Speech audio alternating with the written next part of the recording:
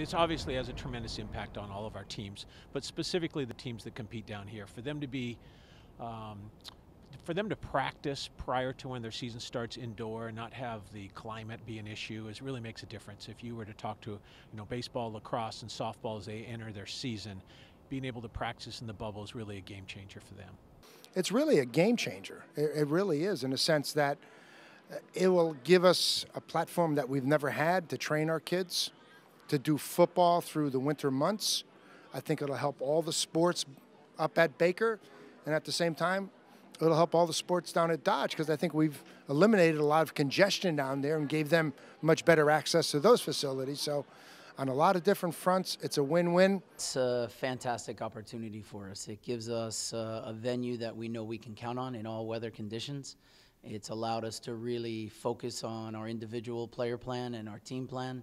And it's something that's allowed us to look at our periodization on a 12-month scale now. So it's had a compound effect on things, and obviously when you're in a world-class facility, it makes the environment and the culture that much more enjoyable. The guys are all excited, right from the get-go about it. I mean, it's they realize, with the Campbell Center and the locker room and our field being up here, everything being up here. Now with the bubble, everything is up here. There's no question, what we're doing, on a January day or February day when the weather's poor.